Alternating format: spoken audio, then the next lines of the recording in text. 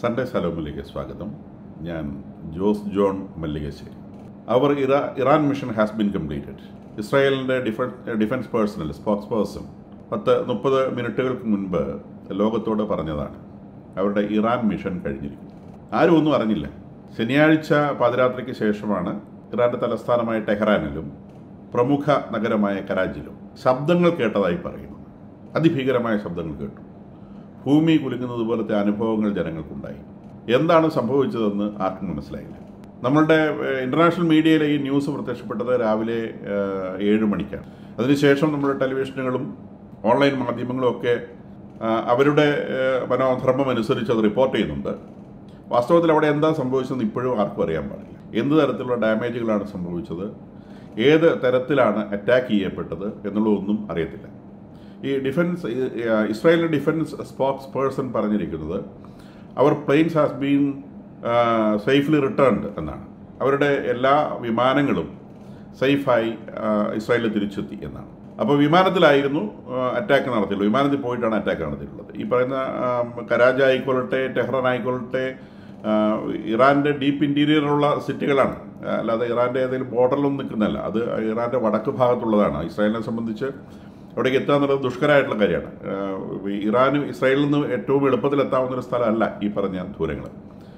Long ballistic missiles വെച്ച് attack ചെയ്തു എന്നാണ് ആദ്യമൊക്കെ റിപ്പോർട്ടുകൾ വന്നത്. പക്ഷേ ഇസ്രായേൽ പറയുന്നത് അവരുടെ പ്ലെയിൻസ് സേഫായി റിട്ടേൺ ചെയ്തിട്ടുണ്ട് എന്നാണ്. എന്ന് പറഞ്ഞാൽ അത് പ്ലെയിനുകളിൽ പോയി തന്നെ അറ്റാക്ക് ചെയ്തു. മാത്രമല്ല അവർ പറയുന്നത് പ്രിസൈസ് അറ്റാക്ക്. അപ്പോൾ ഒരു കാര്യം ഇസ്രായേൽ തന്നെ പറഞ്ഞിട്ടുണ്ട്, അവരുടെ ഓയിൽ മേഖലയെയോ ന്യൂക്ലിയർ മേഖലയെയോ സ്പർശിച്ചിട്ടേയില്ല.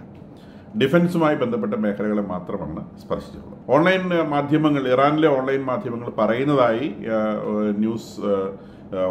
നമ്മളുടെ നാട്ടിലെ ഓൺലൈൻ മാധ്യമങ്ങൾ റിപ്പോർട്ട് ചെയ്യുന്നത് ഇറാനിലെ മിക്കവാറും എല്ലാ എയർപോർട്ടുകളിൽ നിന്നും ടേക്ക് ഓഫ് ഫെസിലിറ്റി ഇല്ലാതായി പോകത്തക്ക രീതിയിൽ റൺവേകളൊക്കെ തകർത്ത് കളഞ്ഞുവെന്നും അവരുടെ മിസൈൽ ലോഞ്ചിങ് സംവിധാനങ്ങൾ, ഇസ്രായേലിലേക്ക് മിസൈൽ അയക്കാനുള്ള സംവിധാനങ്ങൾ തകർത്ത് കളഞ്ഞുവെന്നും ഒക്കെയാണ്. പക്ഷേ ഇസ്രായേൽ പറഞ്ഞിരിക്കുന്നത്, അവർ തകർത്തതായി പറയുന്നത് മിസൈൽ നിർമ്മിക്കുന്ന സ്ഥലങ്ങൾ, അതുപോലെ എയർക്രാഫ്റ്റുകൾ സൂക്ഷിക്കുന്ന സ്ഥലങ്ങൾ, ഈ സ്ഥലങ്ങൾ നശിപ്പിച്ചു എന്നാണ് അവർ പറയുന്നത്.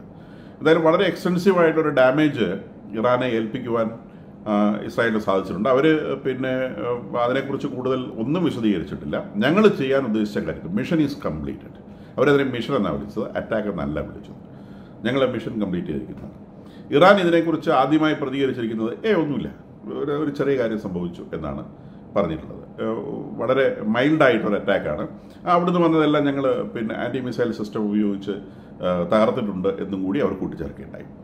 ഒരു ആൻറ്റി മിസൈൽ സംവിധാനമെങ്കിലും ഇറാൻ്റെ ആകാശത്തേക്ക് പറന്നതായി ഒരു ദൃക്സാക്ഷിയും ഒരിടത്തും രേഖപ്പെടുത്തിയിട്ടില്ല. അപ്പോൾ നമ്മൾ ഓർക്കണം, ഇറാനിൽ നിന്ന് 200 മിസൈലുകൾ ഇസ്രായേലിലേക്ക് പറന്നപ്പോൾ അതിൻ്റെ എല്ലാം ലൈവ് ഷൂട്ട് അത് പോകുന്ന വഴിക്ക് ജോർദാനിലൊക്കെ എടുത്ത് അവിടുന്ന് തക്ബീർ ധ്വനികൾ മുഴക്കുന്നതിൻ്റെയൊക്കെ ധാരാളം പിക്ചേഴ്സ്, അതായത് ഈ മിസൈൽസ് വരുന്ന നാട്ടുകാരൊക്കെ ഇങ്ങനെ കാണിച്ചുകൊണ്ടാണ്, റെയിൽവേ സ്റ്റേഷനിലേക്ക് ട്രെയിൻ വരുന്നത് പോലെ നാട്ടുകാരെ മൊത്തം കാണിച്ചുകൊണ്ടാണ് ഈ മിസൈലുകൾ ഇങ്ങനെ വരുന്നത്. അപ്പോൾ അത് ആകാശത്തിൽ തകർക്കുന്നതും ഇതിൻ്റെയൊക്കെ ചിത്രങ്ങളുണ്ട്. ഇവിടെ ആരുടെ അടുത്ത് ഒരു ചിത്രമില്ല. എന്താണ് സംഭവിച്ചതെന്നതിനെക്കുറിച്ച് ആർക്കും ഒരു ധാരണയില്ല.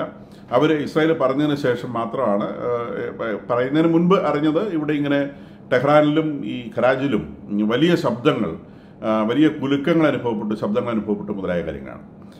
അപ്പം ഇറാൻ്റെ ഒരു മിലിറ്ററി കേപ്പബിലിറ്റിയുടെ ഒരു സൂചനയാണിത്.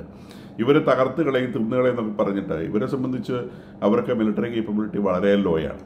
വെറുതെ ഇസ്രായേലിനെ നമ്മൾ പറയുന്ന പോലെ വലിയ കിടക്കുന്ന പാമ്പിനെ എടുത്ത് വേണ്ടാത്തടത്ത് വെച്ചു എന്ന് പറയുന്നത് പോലെ ഉറങ്ങിക്കിടക്കുന്ന ഇസ്രായേലിൻ്റെ പുറത്ത് പണ്ട് പേൾ ഹാർബറിൽ ജപ്പാൻ പോയിട്ട് അമേരിക്കയെ അറ്റാക്ക് ചെയ്തതുപോലെ ഇവിടെ ഭീകരന്മാർക്ക് വേണ്ടി, പാലസ്തീനിൽ കിടന്ന് ഗോഷ്ഠി കാണിക്കുന്ന ഭീകരന്മാർക്ക് വേണ്ടി സ്വന്തം രാജ്യത്തിനെ ആത്മഹത്യാപരമായ അവസ്ഥകളിലേക്ക് എത്തിക്കുക എന്നുള്ള ഒരു മണ്ടത്തരമാണ് ഖമനേയി എന്ന് പറയുന്ന ഭീകര രാഷ്ട്ര തലവൻ നിർവഹിച്ചു വെച്ചിട്ടുള്ളത്. അദ്ദേഹത്തിൻ്റെ യാതൊരു അനക്കവും കാണാനില്ല. അദ്ദേഹത്തിൻ്റെ തലയിലും വല്ലതും കൊണ്ട് ഇട്ടിട്ടുണ്ടോ എന്ന് അറിയത്തില്ല. റിപ്പോർട്ടുകളൊന്നും ഇതുവരെ കൺഫേമിംഗ് റിപ്പോർട്ടുകളൊന്നും പുറത്തു വന്നിട്ടില്ല. അപ്പോൾ നമുക്കിതിനകത്ത് പ്രധാനമായിട്ടും ഇനി ഇറാൻ്റെ പ്രതികരണം എന്തെന്നുള്ളതാണ് ഏറ്റവും പ്രധാനപ്പെട്ട കാര്യം. ഇറാൻ ഇതിൽ അവർ ഇപ്പോൾ ഡൗൺ പ്ലേ ചെയ്യാണ് ചെയ്തിട്ടുള്ളത്. ഒന്നുമില്ല, ഒരു കാര്യമില്ല. നമ്മൾ സുരാജ് വെഞ്ഞാറമ്മൂടെ ഒരു സിനിമയിൽ കണ്ടിട്ടുണ്ട്. അയാളുടെ കർണക്കുറ്റിക്ക് അയാൾ കള്ളു കുടിച്ച് ഒച്ച ഉണ്ടാക്കുന്നു. അപ്പോൾ ഒരാൾ കർണക്കുറ്റി ഒരെണ്ണം നല്ലതൊരെണ്ണം പൊട്ടിച്ചു കൊടുക്കുന്നു. അപ്പം മറ്റൊരാൾ അയ്യോ എന്തോ ഒരു ഒച്ച കേട്ടല്ലോ എന്ന് പറയുമ്പോൾ ഒന്നുമില്ല അത് അവിടെ ഒരു പോലെ വീണ് ശബ്ദം കേട്ടെന്ന് പറയുന്നിട്ട് അയാൾ വാ തുറന്ന് ഒരു 4-5 പല്ല് കയ്യിലേക്ക് എടുക്കുന്ന ഒരു സീനാണ് എനിക്ക് ഇറാൻ്റെ റെസ്പോൺസ് കാണുമ്പോൾ ഈ തോന്നുന്നത്. It was A mild attack എന്ന് പറഞ്ഞവർ തണുപ്പിച്ച് വെച്ചിരിക്കുകയാണ്. അപ്പോൾ അവരങ്ങനെ തണുപ്പിച്ച് വെച്ചതിൻ്റെ ഒരു അർത്ഥം ഒരുപക്ഷെ അവർ ഇതിന് റെസ്പോണ്ട് ചെയ്യാൻ ഉദ്ദേശിക്കുന്നില്ല എന്നുള്ളതാണ്. ഞങ്ങൾ അങ്ങോട്ടൊന്നും തല്ലി ഇവർ തിരിച്ചു വന്ന് തല്ലി അത്രേ ഉള്ളൂ, ഞങ്ങൾ തമ്മിൽ കോംപ്രമൈസ് ആക്കി എല്ലാം കോംപ്രമൈസ് ആക്കി എന്ന് പറഞ്ഞതുപോലെയാണ് ഇനീഷ്യൽ റെസ്പോണ്ട്. അങ്ങനെ ആവുന്നത് നല്ലത്.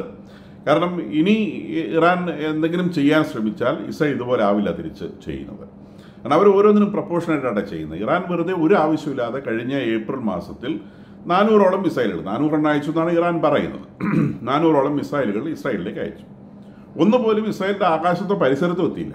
അതിന് മുമ്പ് തന്നെ അമേരിക്ക അതിനെ മുഴുവൻ തകർത്തുകളഞ്ഞു. ഇപ്പോൾ ഇസ്രായേൽ അതിന് റെസ്പോൺസ് കൊടുക്കാതിരുന്നിട്ടില്ല. റെസ്പോൺസ് കൊടുത്തത് ഡമാസ്കസിലുള്ള ഇറാൻ്റെ എംബസി ആക്രമിക്കുകയാണ്. ഡമാസ്കസിലെ ഇറാൻ്റെ എംബസി ആക്രമിച്ച് അത് തകർത്തുകളഞ്ഞു.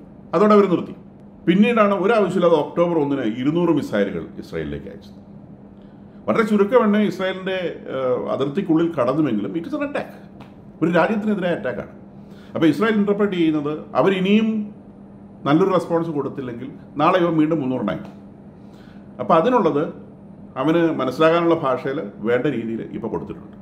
അപ്പോൾ അത് കിട്ടിയത് വാങ്ങിച്ച് അടങ്ങിയിരിക്കുകയാണെങ്കിൽ അതുകൊണ്ട് അത് തീരും. ഇല്ലെങ്കിൽ ഇറാനെ ഒരു പൊടിക്കും.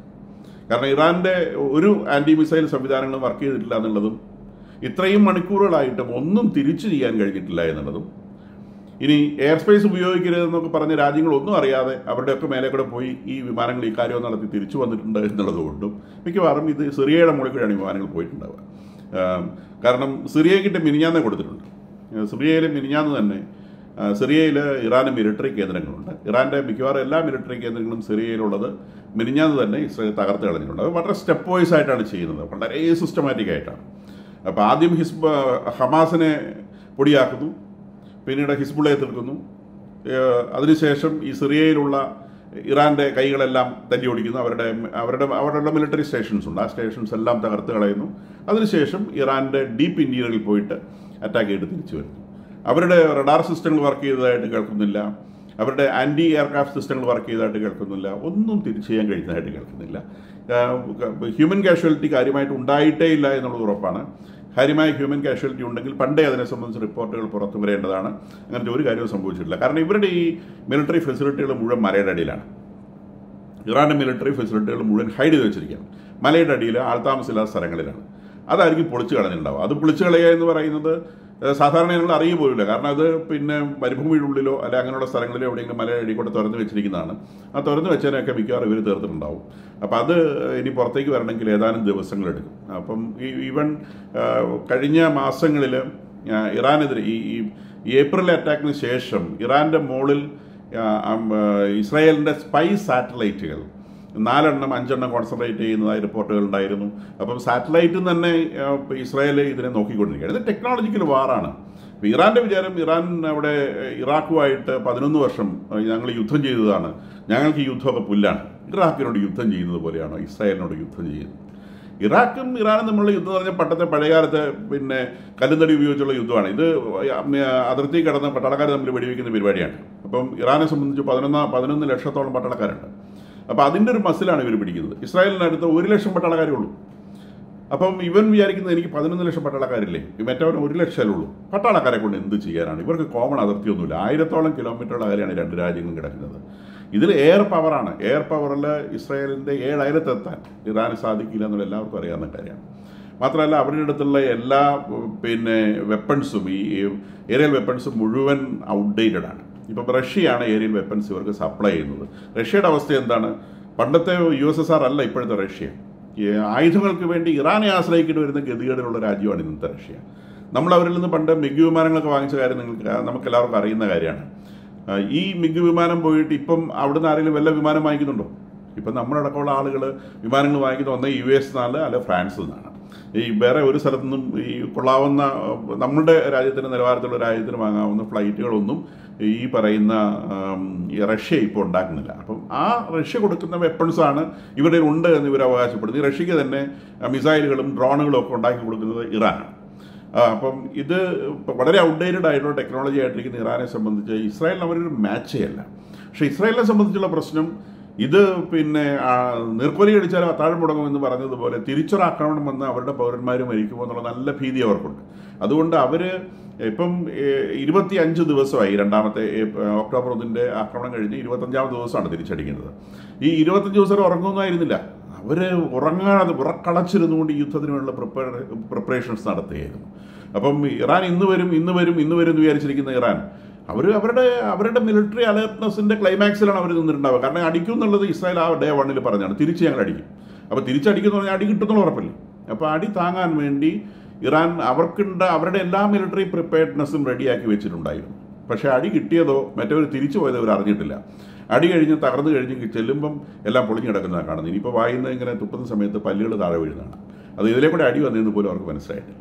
അപ്പോൾ ഇത് പിന്നെ ഈ രാജ്യങ്ങൾ തമ്മിലുള്ള ഡിഫറൻസ് ആണ് മനസ്സിലാക്കുന്നത്. ഇസ്രായേലിനെ സംബന്ധിച്ച് മിനിമം കാഷ്വാലിറ്റി, മാക്സിമം ഡാമേജ്. അപ്പോൾ അവർ ഇതിനിടയിലൂടെ കുറേ വർഷങ്ങളായി ഇറാൻ്റെ ന്യൂക്ലിയർ വാർഹെഡ് ഉണ്ടാക്കാൻ ഇറാൻ ശ്രമിക്കുന്നു എന്ന് പറയുമ്പോൾ തന്നെ ഇറാൻ്റെ ന്യൂക്ലിയർ സ്റ്റേഷൻസ് തകർക്കാൻ ഇസ്രായേൽ പലതവണ പ്ലാൻ ചെയ്തതാണ്. അമേരിക്കയും ലോകരാജ്യങ്ങളും നിർബന്ധിച്ചിട്ടാണ് ഇസ്രായേലിനെ അതിൽ നിന്ന് തടഞ്ഞു നിർത്തിയിരിക്കുന്നത്. സ്വാഭാവികമായിട്ട് ഇസ്രായേലിന് ഭയമുണ്ട്, ഇവർ ന്യൂക്ലിയർ വെപ്പൺ ഉണ്ടാക്കിയിട്ട് ഇവരുടെ തല കൊണ്ട് എടുക്കും. അപ്പം ഇസ്രായേൽ ആ കാലഘട്ടത്തിൽ എന്താ ചെയ്തത്? അവർ ആ കാലഘട്ടത്തിൽ ചെയ്തത് എല്ലാ അറബ് രാജ്യങ്ങളുമായുള്ള ഡിപ്ലോമസി ഉണ്ടാക്കിയെടുക്കുക എന്നുള്ളതാണ്. അപ്പോൾ മുഴുവൻ അറബ് രാജ്യങ്ങളുമായി ഒന്നാന്തരം ഡിപ്ലോമസി ഉണ്ടാക്കിയെടുത്തു. ഈ ഖത്തർ എന്ന് പറയുന്ന ഒരു രാജ്യമുണ്ട്, ആ രാജ്യമാണ് ഈ ഹമാസിനെ കാര്യമായിട്ട് സഹായിക്കുന്ന രാജ്യങ്ങളിൽ ഒന്ന്. സാമ്പത്തിക സഹായം മാത്രമല്ല, ഇവരുടെ നേതാക്കന്മാർക്കൊക്കെ വിളിക്കാനുള്ള താവളം ഉണ്ടാക്കി കൊടുക്കുന്നത് ഖത്തറാണ്. നമുക്കറിയാവുന്ന പോലെ ഇസ്മായിൽ ഹാനിയ ഖത്തറിലാണ് ജീവിച്ചിരുന്നത്. പക്ഷെ ഒരിക്കൽ പോലും ഖത്തറിൽ പോയി ഇസ്മായിൽ ഹാനിയനെ തട്ടാൻ ഇസ്രായേൽ ശ്രമിച്ചിട്ടില്ല. പറ്റാഞ്ഞിട്ടൊന്നുമില്ല. ഇസ്രായേൽ കരുതിയാൽ ഒരു നിമിഷം കൂടെ അവനെ തട്ടിയിട്ട് പോരാൻ പറ്റും.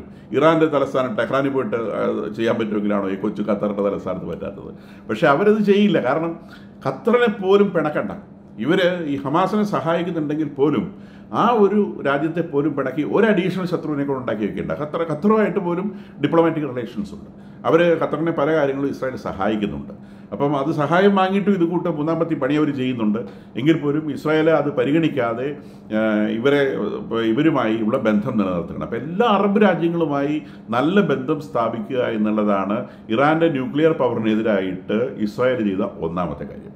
അതുകൊണ്ടാണ് ഈ യുദ്ധങ്ങളുണ്ടായപ്പോൾ ഒരു അറബ് രാജ്യം പോലും ഈ ഹിസ്ബുള്ളയെ ആക്രമിച്ചപ്പോഴാവട്ടെ ഹമാസിനെ ആക്രമിച്ചപ്പോഴാവട്ടെ വാതുറന്ന അക്ഷരം പറഞ്ഞിട്ടില്ല. ഇറാൻ മാത്രമേ കുറിച്ചിട്ടുള്ളൂ. ഇറാൻ ഒരാവശ്യമില്ലാതെ മൂലയ്ക്കിരുന്ന് ഇവരുടെ തലയിൽ കൊണ്ടുപോയിട്ട് ഈ വണം കത്തിച്ചിടുകയാണ് ചെയ്തത്. അപ്പോൾ അതിനുള്ള താൽക്കാലികമായിട്ടുള്ള ഒരു സംഗതി ഇവർക്ക് ലഭിച്ചിട്ടുണ്ട് എന്ന് നമുക്ക് മനസ്സിലാക്കാം. ഇത്രയും കാര്യങ്ങളാണ്. ഇപ്പം ഇത് ഇന്ന് വന്ന ഒരു പ്രധാനപ്പെട്ട വാർത്തയാണ്. ഇതിൻ്റെ അപ്ഡേറ്റ്സ് എന്തെങ്കിലും അപ്പം നമ്മുടെ സോഷ്യൽ മീഡിയയിലൊക്കെ ആളുകൾ ഇതിൻ്റെ സെക്കൻഡ് ഫേസ് അറ്റാക്ക് തുടങ്ങി, തേർഡ് ഫേസ് അറ്റാക്ക് തുടങ്ങി, ഫോർത്ത് ഫേസ് അറ്റാക്ക് തുടങ്ങി എന്നൊക്കെ പറഞ്ഞു വരുന്നുണ്ട്. പക്ഷേ ഇൻ്റർനാഷണൽ മീഡിയയിൽ ഇപ്പോൾ റിപ്പോർട്ട് ചെയ്തിട്ടുള്ളത് ഒരു 30 മിനിറ്റ്സ് മുൻപ്, ദാറ്റ് മീൻസ് അറൗണ്ട് 9:30 ഇസ്രായേലിൻ്റെ സ്പോക്സ് പേഴ്സൺ പറഞ്ഞിട്ടുള്ളത് അവർ മിഷൻ ഈസ് കംപ്ലീറ്റഡ് എന്നാണ്. അവർ ചെയ്യാൻ ഉദ്ദേശിച്ച കാര്യം അവർ ചെയ്തിട്ടുണ്ട്. അപ്പോൾ നേരത്തെ തന്നെ റിപ്പോർട്ടുകൾ ഉണ്ടായിരുന്നു ഇസ്രായേൽ അവിടെ ഏതൊക്കെ ടാർഗറ്റ്സ് ആണ് തകർക്കേണ്ടതെന്ന് നിശ്ചയിച്ചിട്ടുണ്ട് എന്നുള്ള കാര്യം. ആ നിശ്ചയിച്ച ടാർഗറ്റുകളിൽ വളരെ കൃത്യതയോടെ അവർക്ക് ചെയ്യേണ്ട കാര്യം അവർ ചെയ്തിട്ടുണ്ട്. എന്താ ചെയ്തതെന്നുള്ളത് ഒരു 2-3 ആഴ്ച കൊണ്ട് നമുക്ക് തിരിച്ചറിയാൻ പറ്റും എന്ന് വിചാരിക്കാം. കാരണം ഇസ്മായിൽ ഹാനിയ ടെഹ്റാനിൽ വെച്ച് വധിക്കപ്പെട്ടിട്ട് മാസങ്ങളാവുന്നു. എങ്ങനെ വധിക്കപ്പെട്ടു എന്ന് ആർക്കും അറിയാൻ പാടില്ല. അപ്പോൾ അതാണ് ഇസ്രായേലിൻ്റെ ടെക്നോളജി വൈസ് അവർ ഒരുപാട് മുൻപിലാണ്. അപ്പം ഇറാന് ചിന്തിക്കാവുന്നതിനേക്കാളൊക്കെ എത്രയോ അപ്പുറത്താണ് അവരുടെ വാർഫെയർ നിൽക്കുന്നത് എന്ന് മനസ്സിലാക്കുക.